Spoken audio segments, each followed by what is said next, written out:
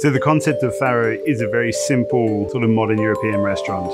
Something that isn't too fussy, that you don't have to have an occasion to go to. It can be something that you can just pop to for lunch. So I think my ethos of food is just to find the best possible product and treat it simply and with respect, and you should end up with something delicious on a plate. So I do think that the experience that you get is very much it's us. The last 2 years have definitely taught me that there has to be a balance. And I come from the school of there is no balance.